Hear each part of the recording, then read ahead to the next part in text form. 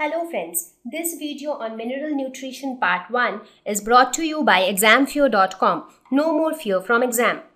Topics to be covered in this lesson are methods to study the mineral requirements of a plant, essential mineral elements, mechanism of absorption of elements, translocation of solutes, soil as reservoir of essential elements, and metabolism of nitrogen.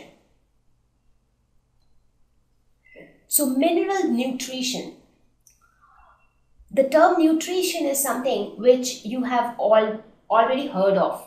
So what is nutrition? The food we eat. When we think of ourselves, nutrition comes into picture when we talk about, okay, you should eat nutritious food so that you stay healthy. So nutrition is all about the food which we eat. So it is not the food exactly, the entire process of intake of food and utilizing that food to get energy. That is why we often say that if a person is fasting, if a person is not having food for a day or two, he tends to become weak because he doesn't have energy. That is because the food is missing. He is not taking in food. So this entire process is nothing but nutrition. Now, in a very similar way as we humans need food, we eat food in many different forms. For example, many of us eat vegetables, we cook them, we make them spicy and we make them eatable and then eat them. Some of us are even non-vegetarians who eat meat, flesh, egg, fish or whatever.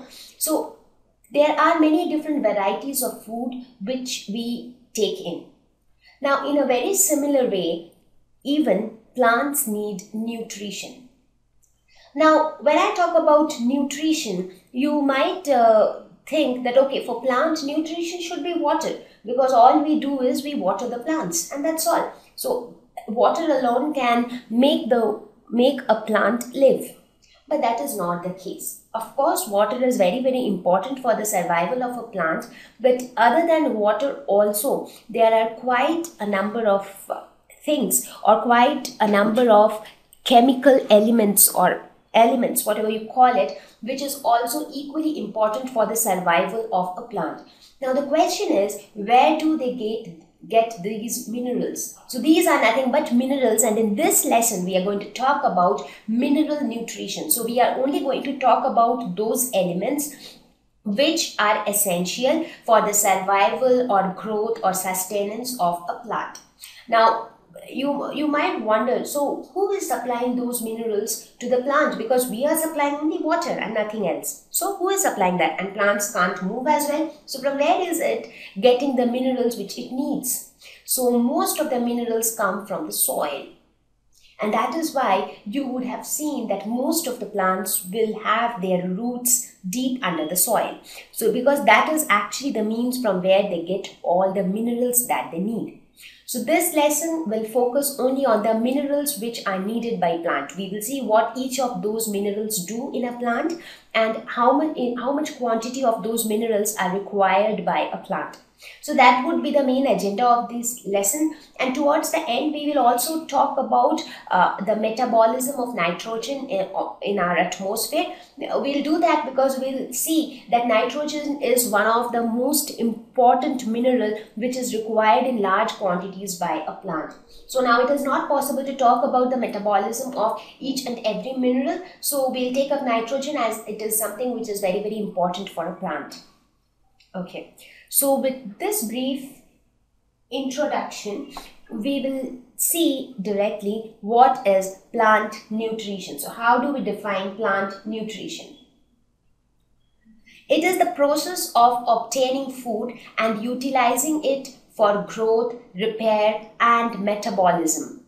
Now, in a very similar way, you can relate it very well to human beings, to ourselves. We all eat food. Why do we need food? So that we have energy. So what will happen with that energy? The food will help us to grow. For example, if you compare a baby which is well fed, if you feed the baby well with a lot of milk and what a nutritious diet, you'll see that the baby grows quite healthy. The baby puts on weight, the baby grows in a nice way.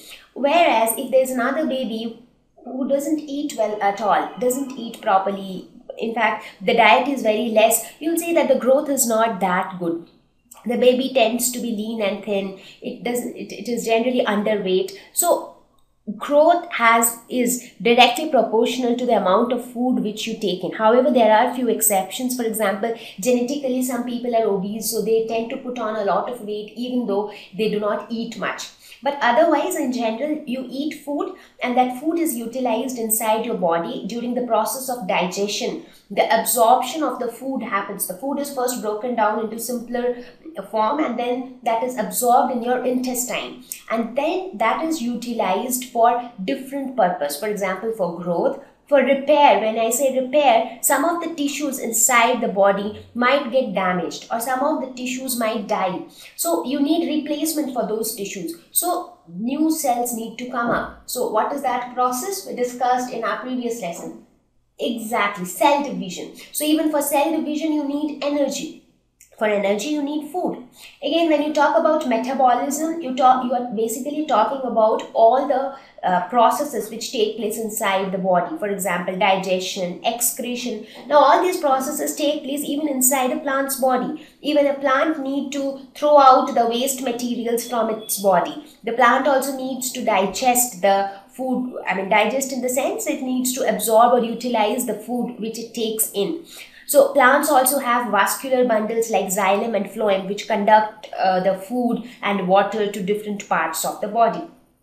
So the various metabolic activities which are taking place inside a plant, growth, repair. So for all these things you need energy and the food supplies you the energy. So this entire process of getting food and then utilizing it for various purposes is known as plant nutrition.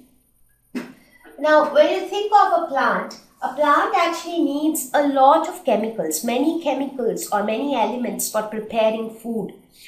Now, for example, some of the elements which are needed by a plant are, some of the very important ones are carbon, hydrogen, oxygen. Other than these, these are like the most popular ones. So they get these. Now, plant also gets its nutrition in the form of carbohydrates, proteins, fats, water. So these biomolecules we have already discussed in one of our previous lessons. But other than these also, they need all these as well. For example, carbon, oxygen. So how do they get carbon, hydrogen, oxygen? They get it through air and water. Through water they manage to get hydrogen and oxygen because water is H2O. Again, from carbon dioxide they manage to get carbon because during the process of photosynthesis plants take in carbon dioxide and give out oxygen. So from there from air and water it manages to get the three of these. But other than these also, plants also require quite a number of other elements. For example, phosphorus, nitrogen, sulfur, calcium, chlorine, iron, boron, magnesium. So if you see, there are quite a few. I'm just giving a few examples. Now, here in this lesson, we will talk about the role of all these elements in the life of a plant.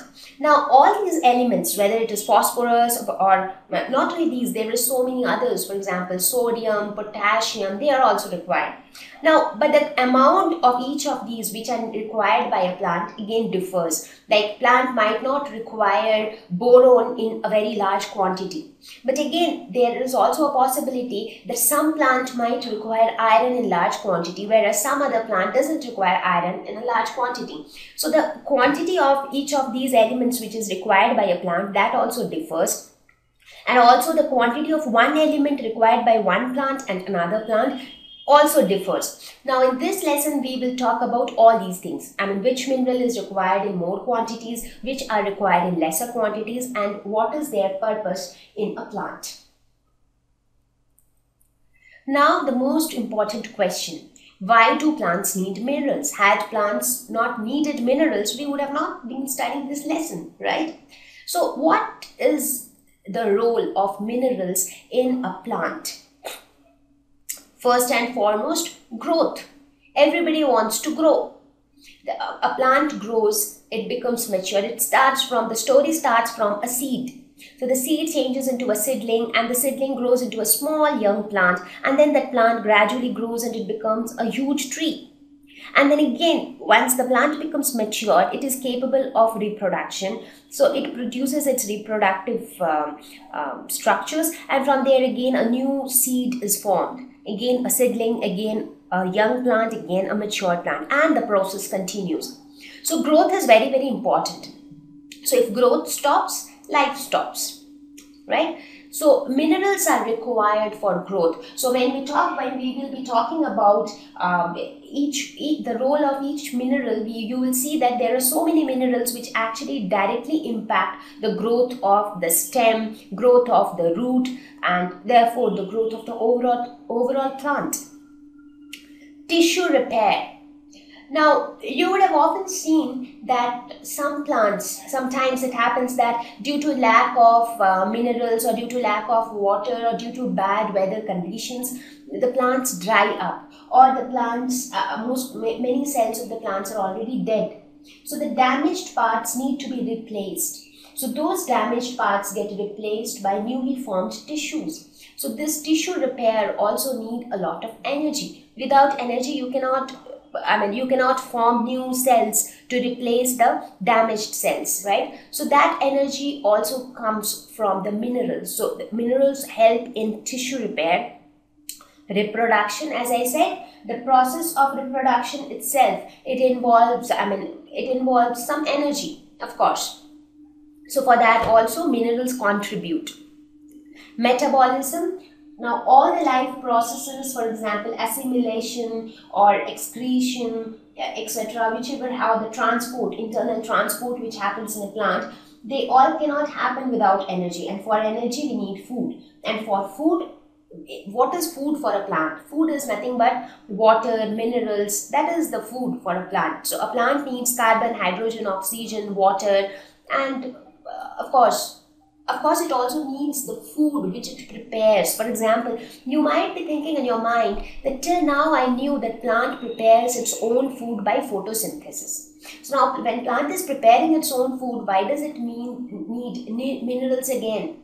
That is because in order to carry out the process of photosynthesis, it needs a lot of raw materials, and all of these minerals help a plant to carry on the process of photosynthesis. So photosynthesis is nothing but utilizing carbon dioxide, the energy of sunlight, and then it prepares food in the form of sugar, and then that sugar is distributed throughout the plant body. But in order to make that photosynthesis possible, you need all these things. You need water, you need these minerals, because they also help in the process of photosynthesis. So minerals are absolutely needed by the plant for all the metabolic activities that happen inside the body of a plant.